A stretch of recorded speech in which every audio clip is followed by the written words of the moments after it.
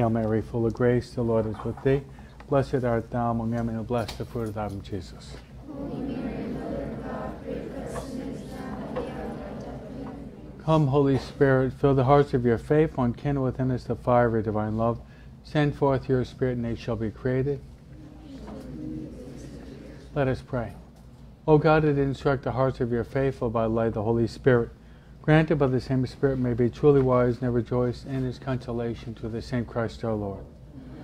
Our Lady of Guadalupe, Saint Joseph, Father Lanteri, Saint Ignatius, Saint Faustina, Saint Margaret Mary Alacoque, all God's angels and saints. Pause. Good morning. Okay, I'd like to cover 5 basic points this morning. First of all, your prayer. To be able to pray well, it's very important that you have a determination that you're going to spend the time in prayer. Okay, so you have to, from the very outset, make sure that you give the Lord time to pray. Okay? The sheets that you're given, they're not overly complicated. You want to find some time, some place, and some method to be able to pray. So the most important part of this program is the time you're spending in prayer every day, at least 5 times a week. And I'm not going to tell you that it's easy, rather it's challenging. It's very challenging to pray well. I'll ask all of you to beg for this grace now. I can teach you how to pray. I can teach you how to pray, but I cannot give you the desire to pray. I can't give that to you. So I can teach you how. But the desire to pray, you have to beg for that. So beg for that grace today, that you'll want to spend some time with the Lord in prayer. That's key. That's the key. So let's just go through what would be a typical prayer time for you. Get up in the morning, maybe you say your morning offering, maybe you have breakfast, and then you give yourself 25 minutes and half an hour. You have to have a place. In other words, you have to have your own prayer corner where you're going to be praying at. So you really can't be praying where there's a lot of noise. You can't pray. To find the place in your home, or it could be maybe if you've got a house, maybe your backyard where there's silence. If you want to come in front of the Blessed Sacrament, that's even better. You have to have a place where there's silence. Because if there's a lot of noise, you can't hear God speaking to you. Then you have to warm up to prayer. Any of you play sports know before you hit the soccer field or the baseball field, whatever, you first have to warm up. Otherwise you pull a muscle or a hamstring and you're out for 2 months. You have to warm up to prayer. You have to dispose yourself for prayer. That means there you are, have images that you're praying in front of. We're going to be talking a little bit about the feast that we celebrate today, the famous image. All of you should have some image of Jesus and Mary that you're praying in front of. Okay? Some picture of Mary that you like. Then you might light a candle. And with that, you're disposing yourself. You then, not that you have to kneel down. You might start off by kneeling down for 1 minute or 2 minutes. By kneeling down, you're showing God that you're entering into the posture, the attitude of prayer. Then you make the sign of the cross. Then say the Hail Mary. Say the Hail Mary slowly, with a lot of love. And if you can, pray a prayer to the Holy Spirit that I just prayed 5 minutes ago. You don't know the prayer that I said, at least say the glory be to the Father, the Son, the Holy Spirit. Because if we're going to pray, it's the Holy Spirit, He's the one that teaches us how to pray. We read in St. Paul, in his letter to the Romans, he says, we don't know how to pray as we ought, but the Holy Spirit intercedes with ineffable groans so that we can say, Abba, Father. This is all warm up before you hit the soccer field, okay? But these steps, if you don't do these preliminary steps, you may be fumbling and floundering the whole time. Then read the handout we give to you. If you read the handout we give to you, if you read it through slowly with the warm-up, the half hour is already gone. Because we're giving you a lot of material. So God will speak to you. God will speak to you through the handout we're giving you. But you want to go beyond mere reading. So the purpose of the handout is to ignite some lights in your intellect which will spark something in your heart. And then once something touches your heart, open up and talk to Mary. Open up and talk to Mary. Talk to Mary in your own words. Talk to her. If then you're distracted, go back and read the text again. You're reading and a thought occurs to you that seems to touch you. Open up your heart and talk to Mary again. You're distracted on something, read again. Open up your heart and talk to Mary again. Before you know it, time is already gone. And if you have talked to Mary for a half hour, 5 days a week, that is a miracle of grace. It is. Which you've never done before in your life. You're starting, and even though you're teenagers, to cultivate a deep, meditative, contemplative, mystical life. I wish I had this when I was a teenager. I wish I did. I didn't even know it existed. The fact that you have this it's a huge golden opportunity to establish a solid foundation in your spiritual life. It's huge. I didn't even know this existed, and I'm a priest now. I wonder where I'd be if I knew this when I was 13 or 14, no? So this is a huge golden opportunity for you to establish a solid foundation for your spiritual life. Before you know it, the time's gone. It's already gone. A half hour, 25 minutes, half hour is already gone. Now what do? You take out your notebook and write down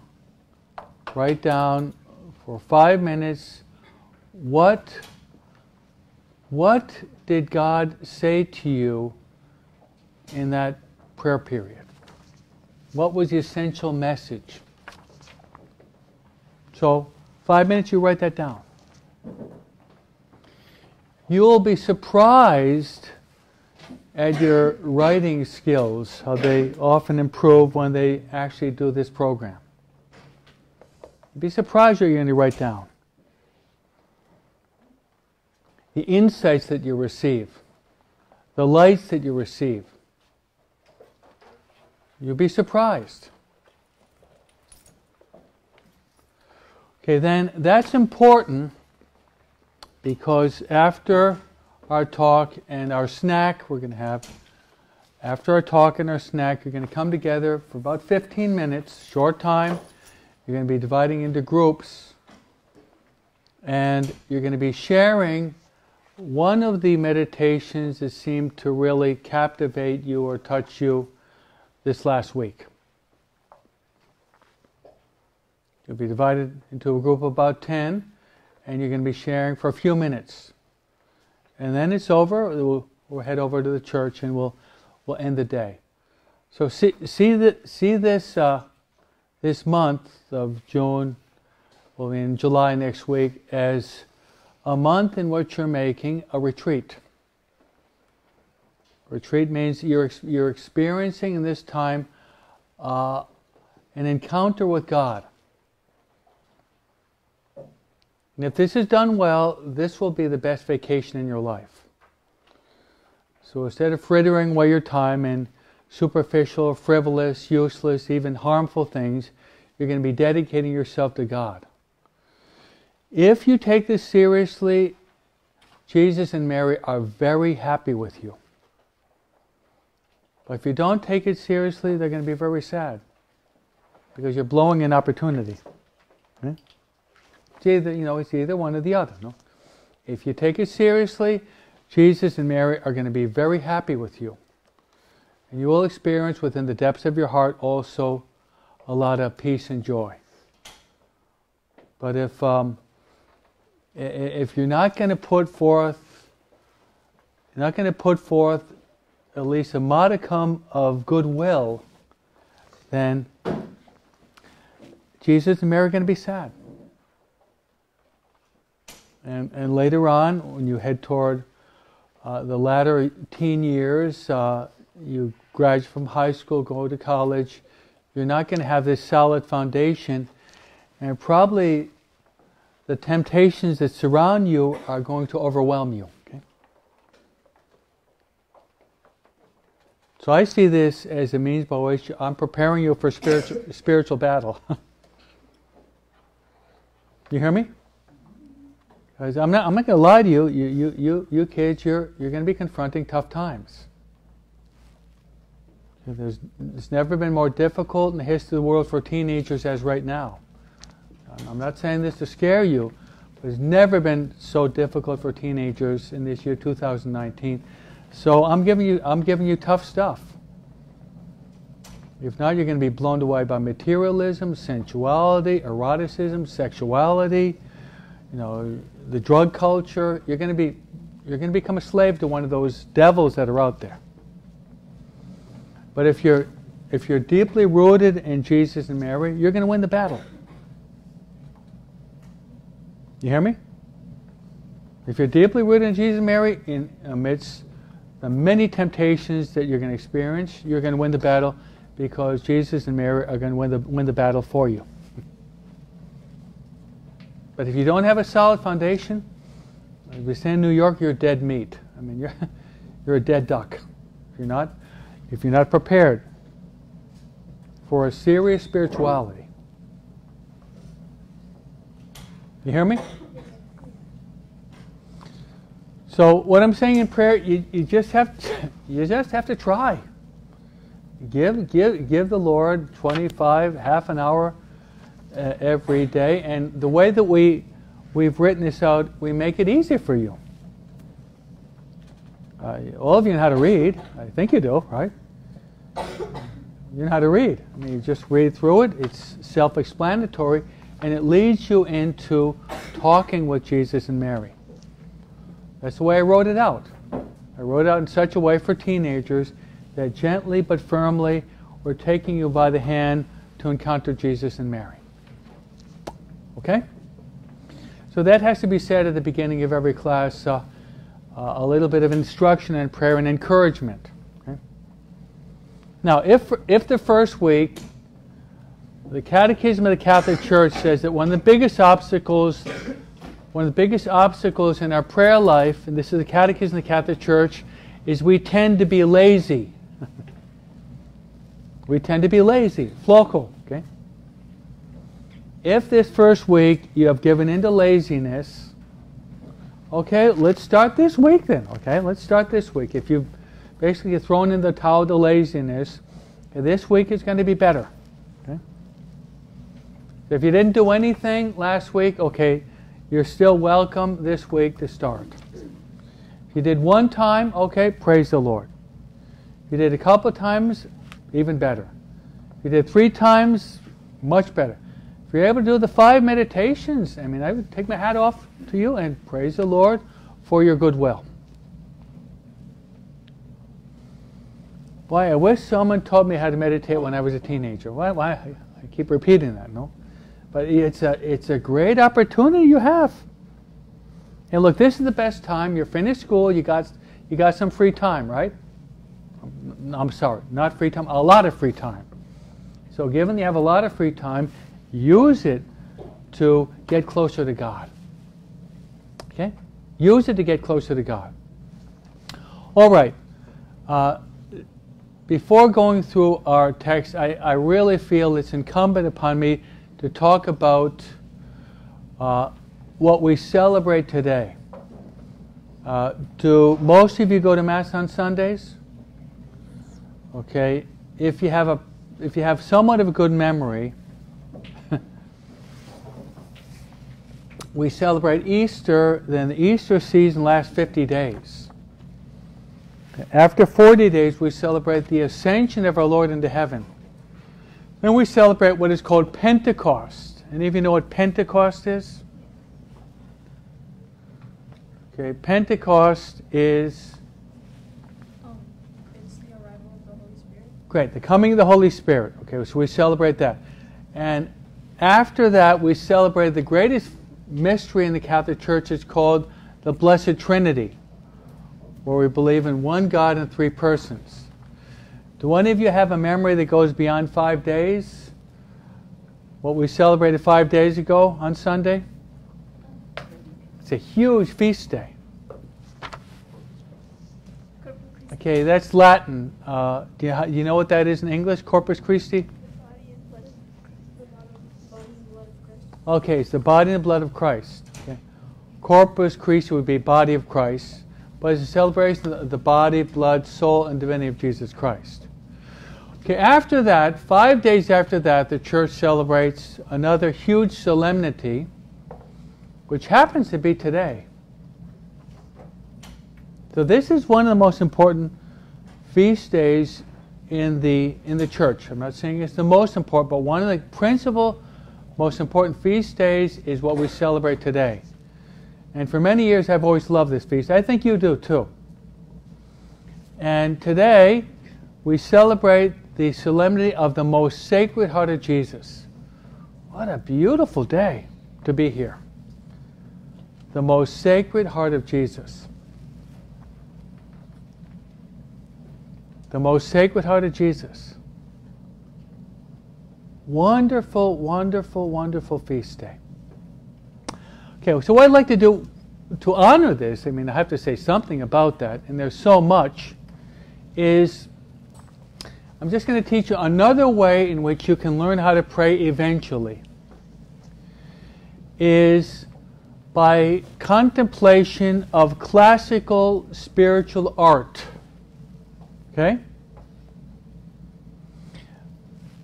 Okay, this room that you're in is basically, in a certain sense, is kind of my classroom. I've taught hundreds of classes here since this building has been constructed. No? So if you look at the room, the pictures are basically the ones that I like. Okay. I like. We all have different tastes in art, I think. They say beauty is in the eye of the beholder, they say, right? So I think we all have different tastes for art. Well, you see what I like. That picture there is a picture, maybe you've heard of St. John Bosco. Okay? I love St. John Bosco. He's the patron of young people. Have you heard of John Bosco, any of you? Or Dominic Savio? Okay, he's the patron of young people. So he's your patron saint. So pray to him every day. There you have John Bosco, the famous... John Bosco had dreams. He was so busy that God had to speak to him in his dreams at night, okay? And there's the most famous dream of the ship and the two pillars. See the ship? Here's a ship here, then you can see the members in the ship. You can see on the top you got two pillars. You got a high pillar, a low pillar, and then you got surrounded by enemy ships. That's very symbolic of our spiritual life. The tempestuous waters is life with its problems. The ship is symbolic of the Catholic Church, the bark of Peter. The members of the church are the Pope and the bishops and the priests. They're surrounded by enemy ships, and those are the enemies of our spiritual life, the devil, the flesh, and the world. Now Bosco is contemplating this, and he recognizes that ship and the members are in danger, so in a vision he sees these two pillars that ascend. One pillar is shorter than the other one, and it's this one right here. Okay, and on top of it, if you have good eyes, you can see a woman dressed in white with a blue sash, and that's Mary, Our Lady Help of Christians. Then the other one is, you can see that she's actually fixing her eyes on the top of this pillar. And what do you see on the top of the pillar? Okay, you see the body of Christ. So Mary is contemplating the body of Christ. Now, the ship has to direct itself in between those pillars. Which it does do, then it changes itself to those pillars. And by doing that, the ship arrives safe to shore. Symbolism, we're in the ship. Amidst storms and temptations and troubles and afflictions, we got to stay in the ship. Don't jump ship. Don't jump. Stay in the ship until you die. And you got to focus your eyes on two things. Focus your eyes on Mary. We're doing these next few weeks. And Mary always brings us to Jesus. So what do we do at 12 o'clock? We celebrate the Holy Sacrifice of the Mass. So this is very symbolic of what we're doing these 4 weeks. Okay, there's an image of Divine Mercy. Then you have an image, this is an image of the Immaculate Heart of Mary. And the one on the right is an image of the Sacred Heart of Jesus, which I believe is one of the most beautiful images I've ever seen. You like it? Very beautiful. Very beautiful. So what you could do is you're sitting in front of a beautiful image like that, and you look at it, then you open up and you start to talk to Jesus. Start to talk to Jesus.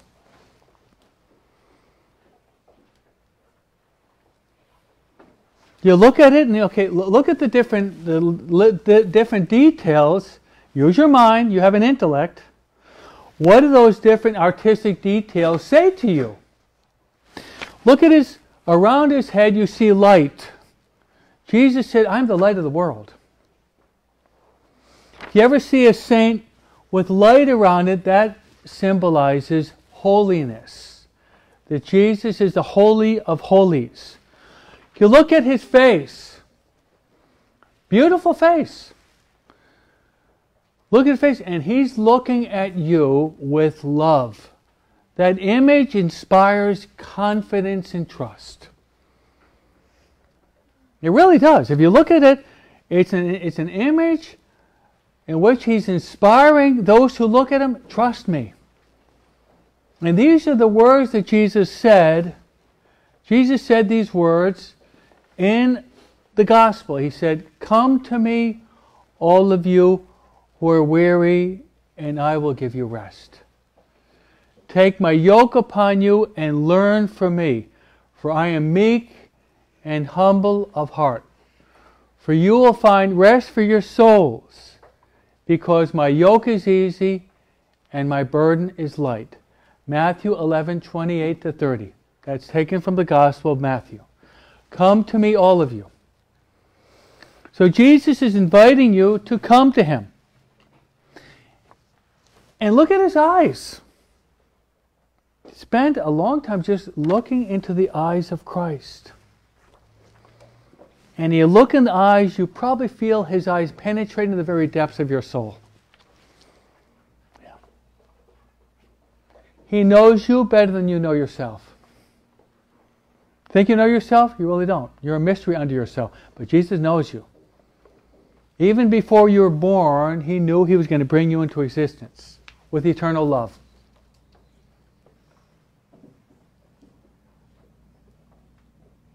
So you're praying you have an image like this, Jesus and Mary. I mean, you're in a really good place. A really good place. Excellent place. You know, Jesus always loves you. And Mary always loves you. We think when we make mistakes that God loves us less. Actually, He loves us more. He loves us more. And that's what the word mercy means. It means God's love forgiving and embracing the sinner. That's what mercy is. Okay, look down. Go down in the image. Okay, if you look at his hand, his right hand, He's blessing you. But also, if you look in the palm of His hand, the lower palm of His hand, what do you see? The lower palm of His hand, you can see something. That's why when you're interpreting art, you have to pay attention to details. You don't see it, but there's actually a wound in His hand. That's when He was on the cross on Good Friday, and they nailed His hand to the cross. Why was His hand nailed to the cross? For love of you. For love of you. So when He lifted His hand to be nailed to the cross, He was actually thinking of you when that was happening. How important you are. This happened 2,000 years ago, but He was thinking about you in that moment. I will purposely allow my hand to be nailed to the cross because I love you. Shouldn't we love Him back?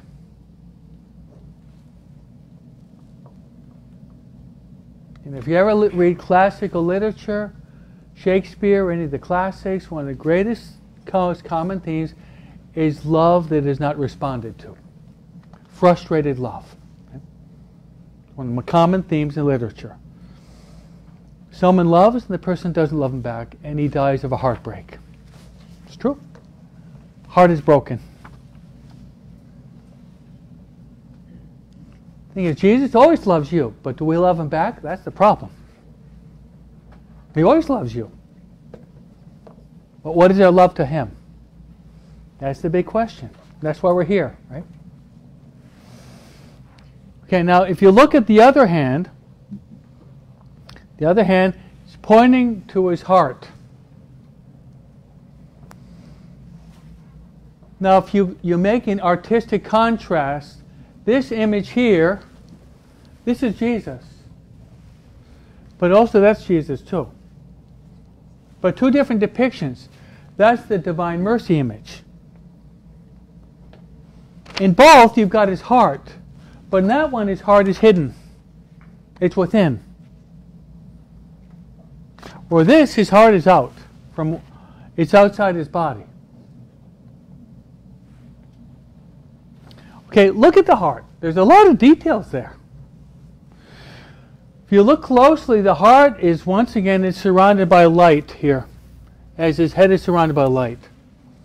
And what that means is from His heart is radiating, emanating goodness and love and peace and joy. So the closer you get to that, it's like if you're cold, you get close to a fire. The fire warms you up, right? You come in a cold day, you get close to the fire, and the fire warms you up. The closer you get to Christ, the more He warms you with His great love. Then from His heart you can see, at the very top here you see a cross. What does a cross mean? The cross is, once again, it's another symbol of love. The cross has two parts. It has the vertical beam and it has the horizontal beam.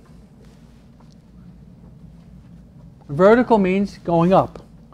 Horizontal means extending outwards. The vertical beam symbolizes love for God. The horizontal beam symbolizes love for others. The theological dimension of love and the social dimension of love. Get closer. Okay, below the heart you can see a flame. It's fire. Jesus said this, I have come to cast fire on the earth. Jesus said, I've come to cast fire on the earth. And I'm not at peace until that fire be enkindled. I repeat the words of Jesus. I've come to cast fire on the earth. And I'm not at peace until that fire be enkindled. Now, how do we know that Jesus loves us? Look, there we have his heart. What's surrounding his heart? For me, it's kind of painful to look at that. Because surrounding his heart are thorns. If you've ever done any garden work, probably have. If your mom or dad has a garden. If you've ever done any garden work, now I've done more than enough my share of garden work. If you are in contact with a rose garden, okay, as you have there in Alhambra, a rose garden, you know that the thorns are very sharp. And thorns can be small, just budding, small, bigger and bigger, and they can be very, very sharp. And the heart is a very tender organ.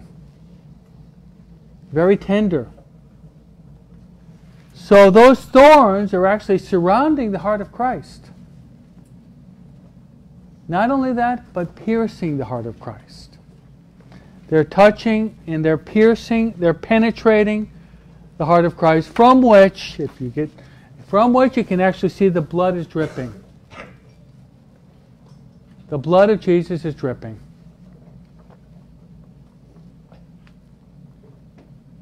That's the manifestation of his love.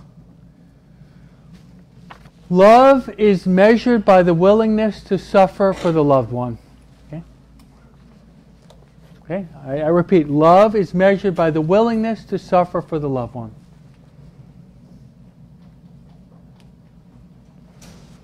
So there you have the Sacred Heart. Okay, let me mention now the saint. Okay, the saint that had this vision, the saint that had the vision of Our Lady of Guadalupe is Juan Diego. Okay? The saint that had the vision of Divine Mercy, her name is Saint Faustina Kowalska. The saint that had the vision, this vision of the Sacred Heart, was a French saint that lived in the 1600s. And her name is Saint Margaret Mary Alacoque. Okay? Saint Margaret Mary Alacoque. She was in a convent in France in the 1600s, a convent of a place called Paris-le-Monial. And when she was praying, Jesus appeared to her more than once. More than once, and the essential message that Jesus said was this.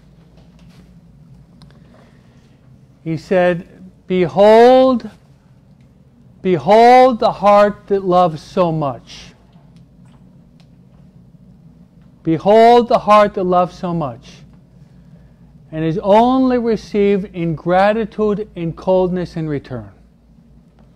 Console my heart. Repair for the coldness against my heart. That should break our hearts. Hold the heart that's loved so much. Love so much that eventually, you know what's going to happen to that heart? Okay, one of the reasons why you see a wound in the heart, you get close, is because when Jesus died, the nature of Jesus was he was always giving and giving and giving and giving and giving to the point of exhaustion. The nature of love is the gift of self, as John Paul II says. Giving, giving, giving, and giving, and giving. Now, in our case, we can give and give and give until we die. But even after Jesus died, he was still giving. Even after he died. What were the last words of Jesus? Father, into your hands I commend my spirit. And breathing forth his spirit, he died. There he's dead, but he's still going to give even more.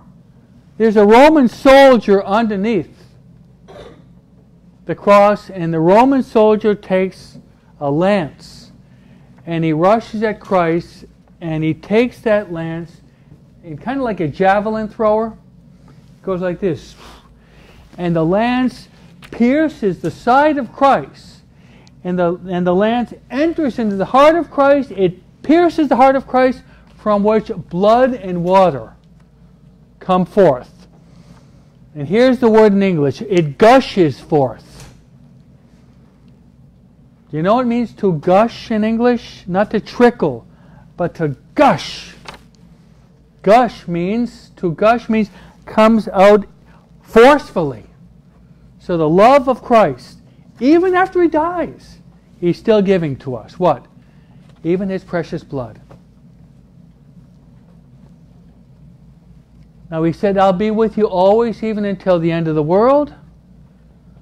Where is the Sacred Heart of Jesus going to become manifest? Even though this day may seem to be a long Friday morning, you end at 12 o'clock with Mass. And what's going to happen in Mass? You're going to encounter the Sacred Heart of Jesus. You know when you're going to encounter the Sacred Heart of Jesus? In the moment of transubstantiation. You ever hear that word?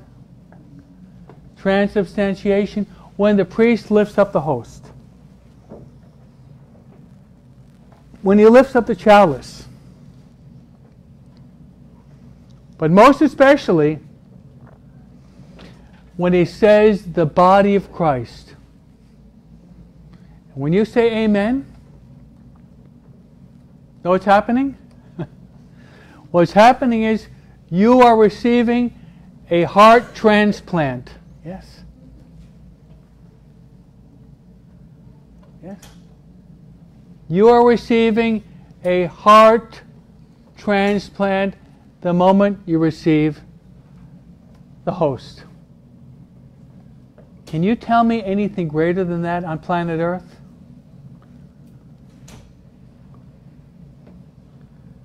Can you tell me anything greater than that this side of eternity? Can you? Nothing greater in this world than what's going to happen at the end of this mini retreat at 12 o'clock. That host is going to end up in your heart. And the Sacred Heart of Jesus is going to be beating in your heart. Can you tell me anything greater than that? You are God's spoiled children. You are. Wow. You're God's spoiled children. What an incredible gift that all of you will be able to end this morning celebrating the Sacred Heart of Jesus, receiving the Sacred Heart of Jesus in the depths of your heart. How privileged we are.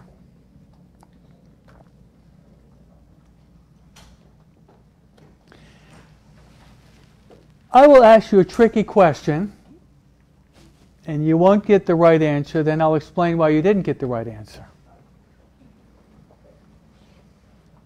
What is the opposite of love? I knew you were going to say that. And I'll say it's, okay, you're not totally wrong when you say the opposite of love is hate. Now let me give you an example. Say, for example, your parents invite me to your house. And, okay, two different scenarios. Your father has a heated argument with me. Okay?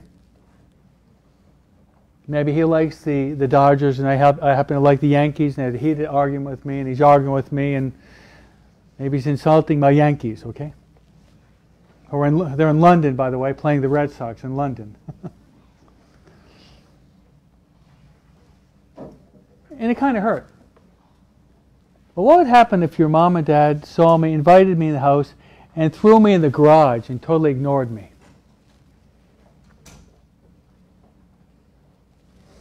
I think that would be more painful. Treating me like a piece of trash, basically, just kicking me in the garage with your pet parakeet Pete, huh? Okay? In other words, ignoring me is worse, because if your father fights with me, at least he recognizes my existence as a human person. Yeah. But just ignoring me, it's as if I don't even exist. Do you think sometimes that's the way we treat Jesus when we go into church? Maybe we visit the Blessed Sacrament. Maybe we're going to Mass.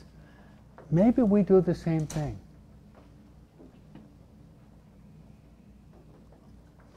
One day you're going to get, some of you will get married. You know, one of the most painful things in the married life is when your spouse takes you for granted. Do any of you know what the word to take for granted means in English? Or am I speaking a college English to you guys? No? Take for granted, if you don't know what it means not to be appreciated, right? Not appreciated, is that a good interpretation, good synonym? Yeah. Not to be appreciated. Jesus suffers when he's not appreciated. So after you go to Mass and receive communion, you should close your eyes at least for 1 minute, and you should say this: thank you, Jesus. Thank you, Jesus. Thank you, Jesus. Thank you, Jesus. I love you, Jesus. You're the greatest. You're my best friend. Thank you, Jesus. If you've never said that before, say it today. He wants to hear that. If you say that for 1 minute, you're going to be on cloud 9 probably for a week. And that only took about 52 seconds for me to say it. Jesus has a heart. He has feelings also. If he's ignored, if he's treated with indifference, his heart is breaking. Don't break his heart. Tell him you love him. He loves you so much, but he wants you to tell him that you love him also. That's the essence of the devotion of the Sacred Heart. Is indifference toward the greatest gift in the whole world, which is the gift of Jesus truly present. His Sacred Heart truly present. Where? He is truly present in the Mass. He is truly present in the Eucharist. He is truly present in the Tabernacle. And who was the person that appreciated Jesus most? It was the Blessed Virgin Mary. That's why we're here. So I think, Mary, what we can do is pass out the worksheets. We only have enough time. Do they have the worksheets? No, they'll get them. Okay, to pass out the worksheets. And so we're going to invite you to really think about the great love that Jesus has for you, the great love he has for you through the Immaculate Heart of Mary. So these are the topics this week. Mary is the ladder to heaven. When I get to heaven, Mary's the ladder. Mary is an example for us. She's our model. Mary's yes and our salvation through the Annunciation. Mary teaches us to love, the Visitation. And Mary teaches us the true meaning of Christmas. The true meaning of Christmas. Not simply Santa Claus and Rudolph the Red-Nosed Reindeer, and that's a materialistic, paganistic interpretation. The true meaning of Christmas. Okay, so you have your worksheet, and you have your pencil and your thinking cap on.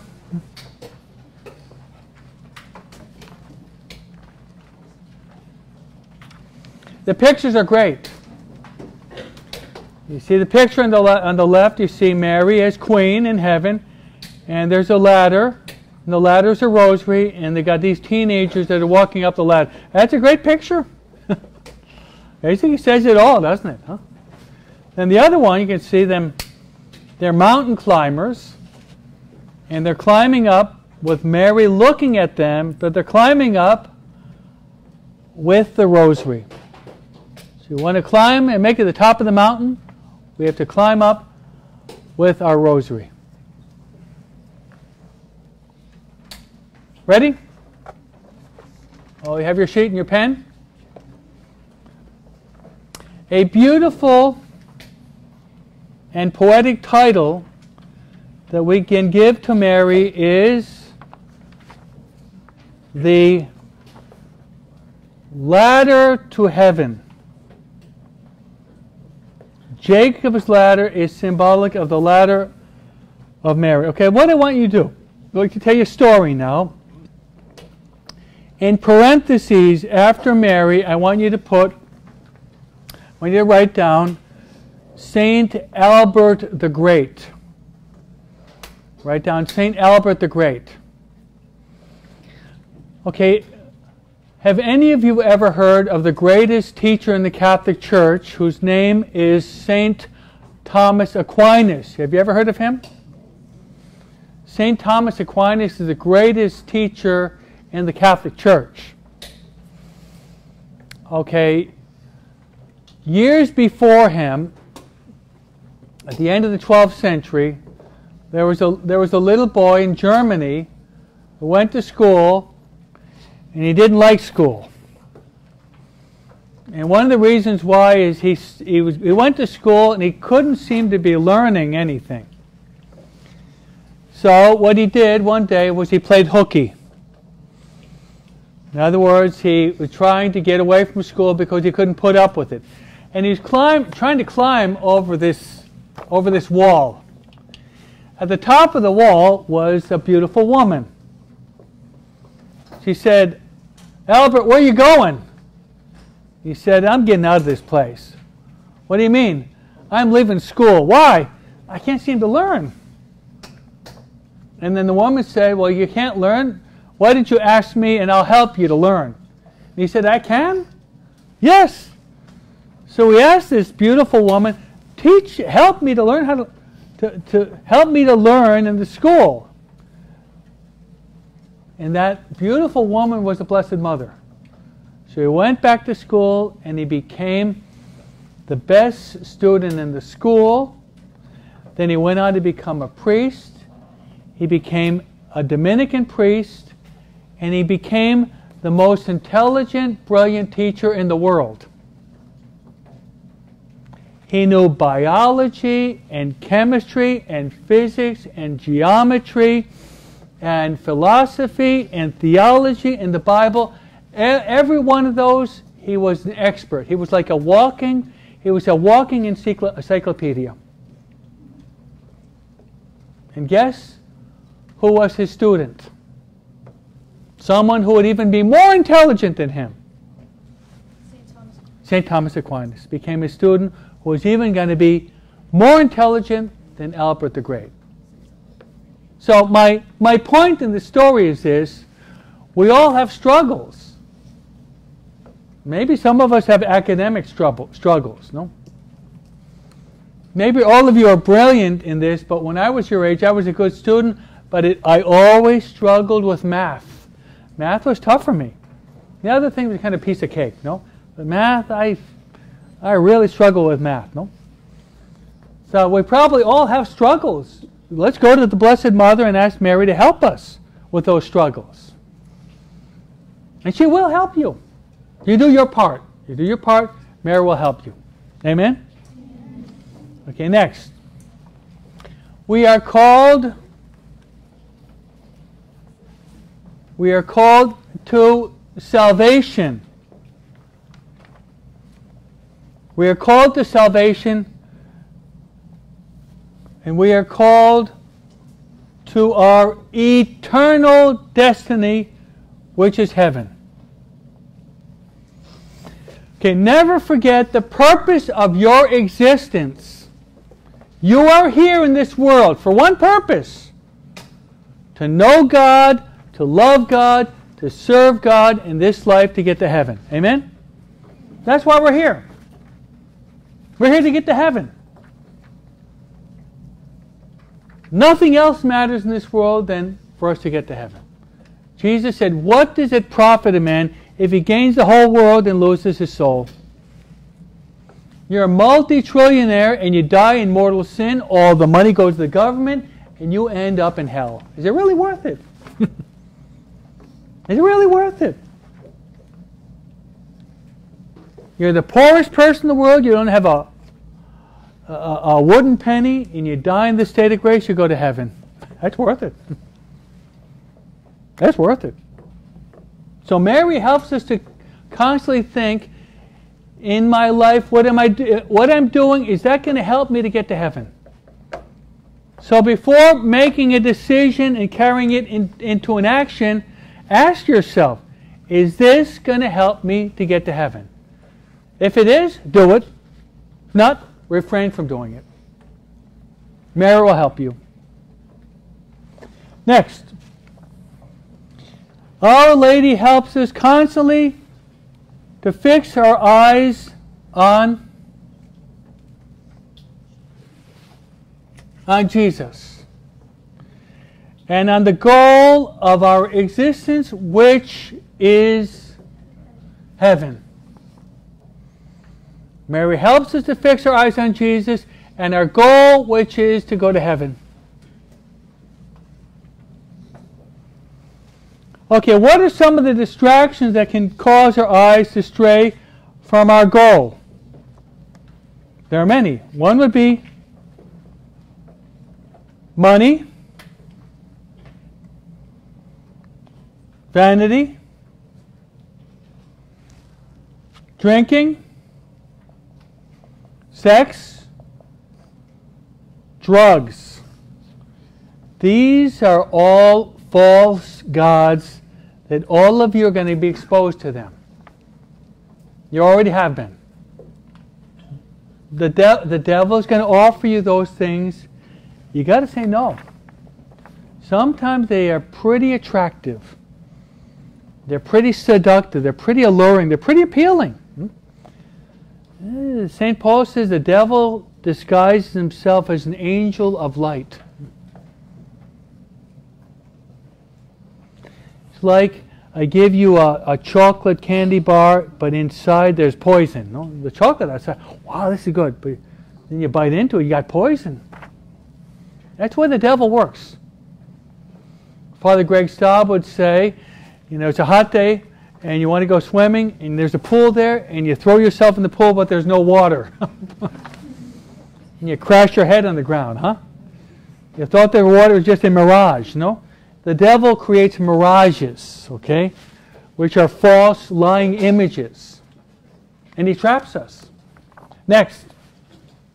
Besides the ladder to heaven, Mary is also known as, she's known as the gate of heaven. She's the ladder of heaven and the gate of heaven. So 3 times we should turn to Mary and seek her help as gate of heaven. And they are, number one,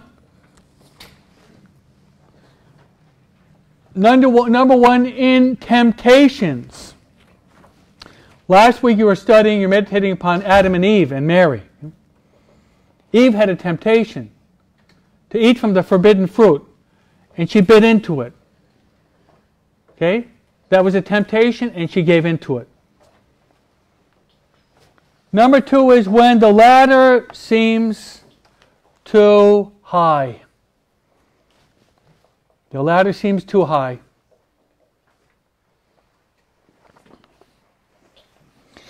And number 3, when we are on the ladder of, I'm going to give you 2 words which are basically the same. I'll introduce you to Ignatian spirituality with this word. When you're in desolation.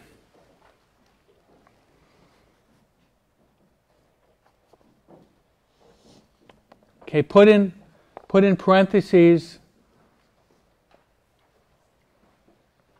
you're discouraged.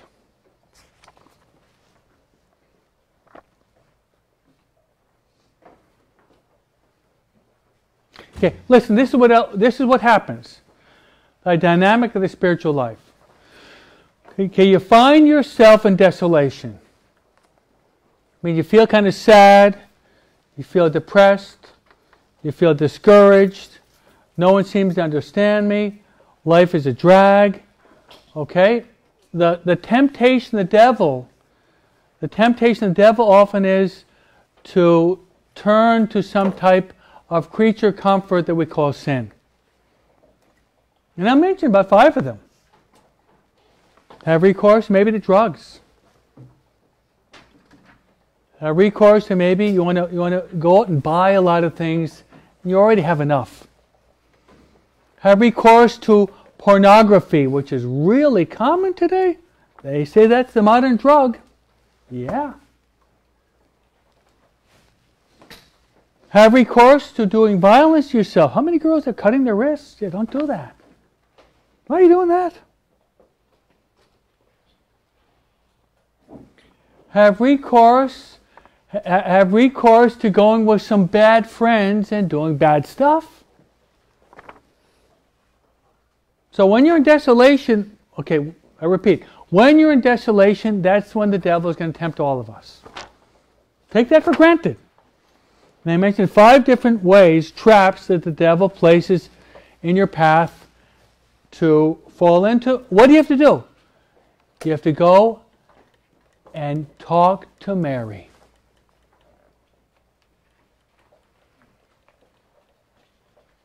And if I can say it, you can even cry. You can even offer your tears to Mary. Sometimes that's the best prayer in the world. You're offering your tears to Mary.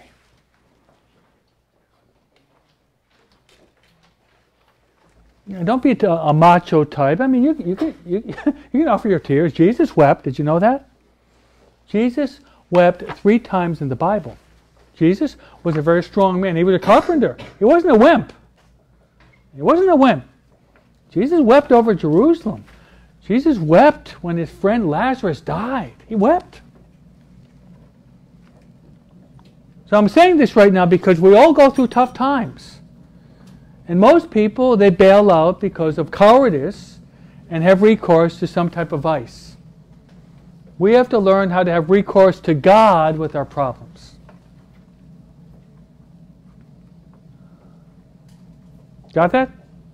Have recourse to God.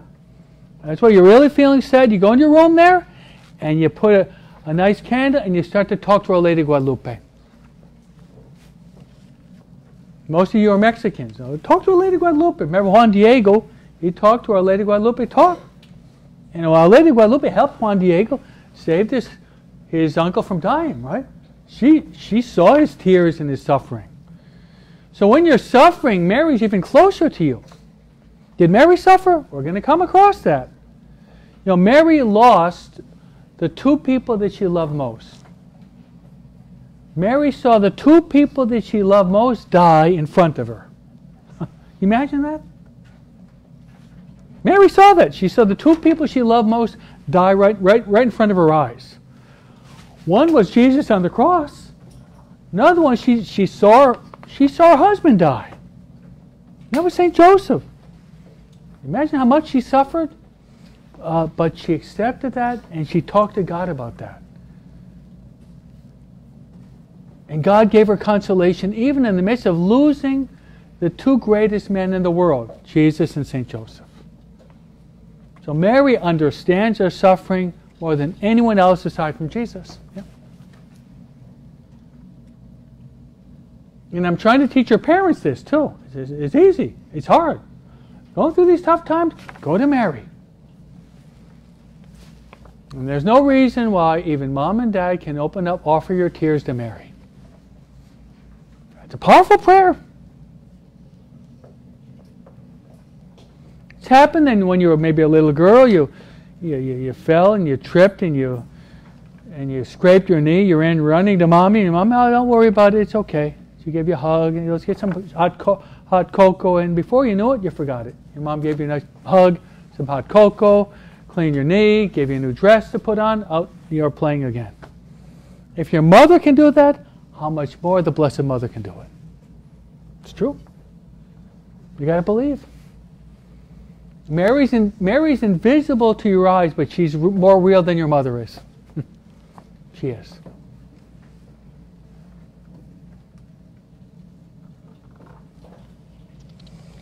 Okay, we are confronted with three enemies to our salvation. The devil, the flesh, and the world. The devil, the flesh, and the world. The devil is a liar.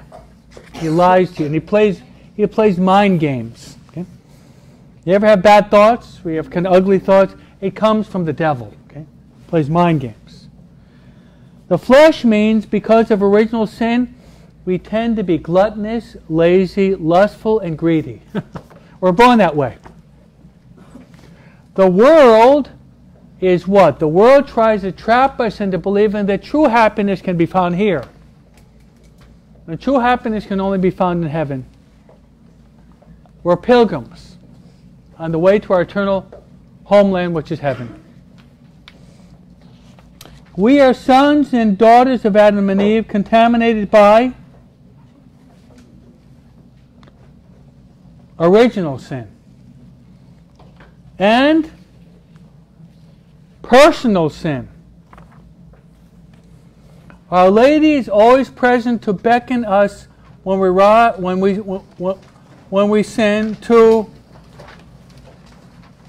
the 3 R's. Okay, to rise, to repent, and to return. I like that. Okay, nice alliteration there, huh? To rise, to get up, to repent, and to return. Remember the parable of the prodigal son? Okay? He rose, he repented, he returned to his father's home. Okay, number 10, the devil tempts us into believing that such a ladder to heaven is only for great saints.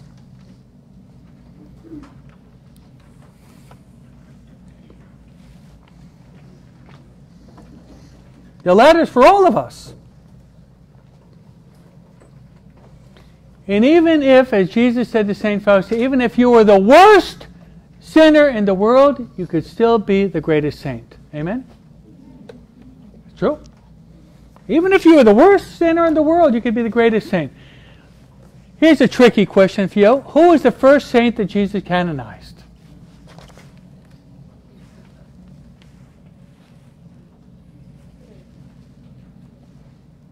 Well, once I tell you, you're probably going to laugh. It seemed to be crazy.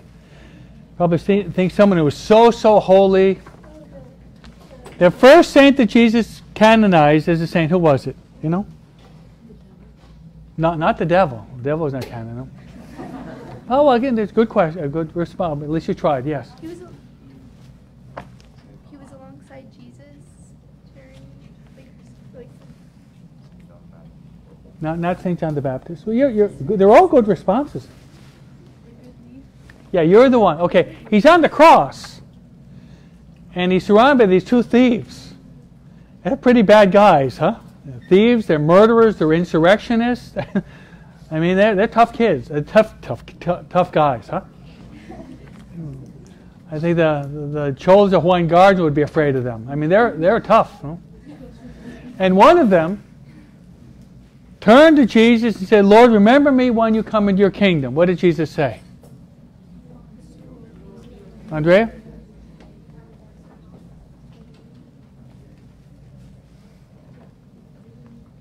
day you shall. Almost. Amen, amen, I say to you, today you'll be with me in heaven. So the first one that Jesus said was going to go to be with him in heaven was a thief, a murderer, and an insurrectionist. Insurrectionist, you know what that means? A Hitler type who started wars. Insurrection means Hitler, okay? Or Mussolini, okay? Guys that would start wars. Or Joseph Stalin, okay? Tough guys, no? So he told Jesus he was sorry, and he was forgiven just like that. Went right to heaven. So all of us, starting right now, we can become great saints if we really love Mary. And Mary brings us to Jesus. Right, Eric? Okay, let's move on. We're going to be talking about one of the biggest dangers in our spiritual life. Mary's children feel a repugnance for mediocrity. Do any of you know what the word mediocrity means? I wonder if the adults know, okay? Mediocrity means doing as little as possible. You do as little as possible. My founder said, "He who is happy to have a small house in heaven will have a palace in hell."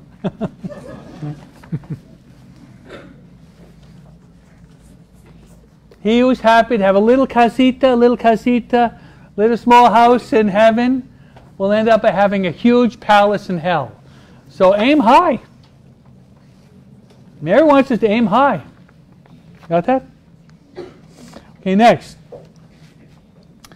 Mediocrity, tepidity, lukewarmness, and the low life.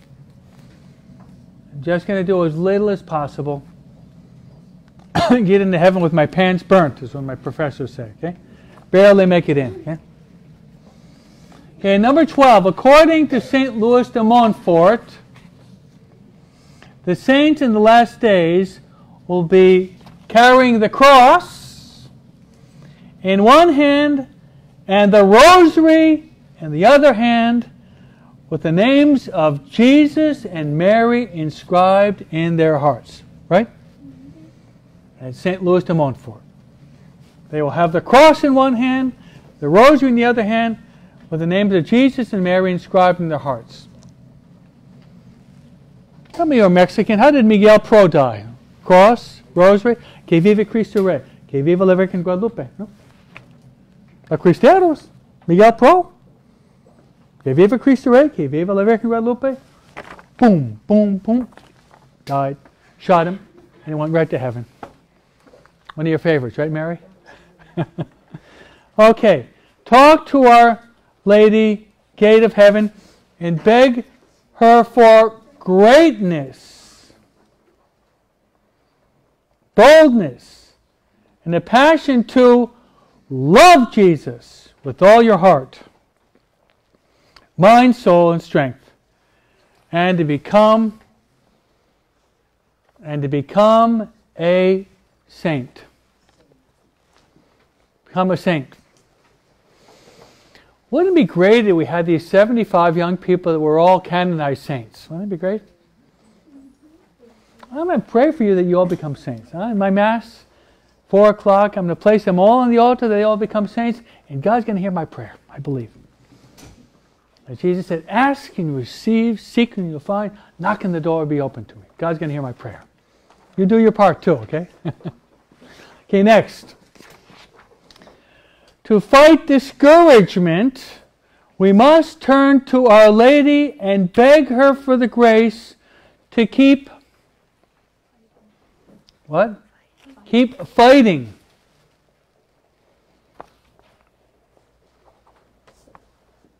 You ever see the movie Cinderella Man, the boxer, the New Jersey boxer? Keep fighting, no? Keep fighting, okay? Fighting and struggling to be good, to learn more about God, and to pursue holiness of life. and to pursue a holiness of life. So my prayer, this is going to be the best week in your life. Amen? Let's say Hail Mary that we'll really, really love Jesus through Mary, and we'll choose to go up that ladder that takes us to heaven, and that ladder is Mary. Hail Mary, full of grace, the Lord is with thee. Blessed art thou among women, and blessed the fruit of thy womb, Jesus. Holy Mary, Mother of God, pray for us sinners, now and at the hour of our death. Glory be to the Father, to the Son, and to the Holy Spirit. The Lord be with you. May Almighty God bless you, the Father, and the Son, and the Holy Spirit. Amen. Okay.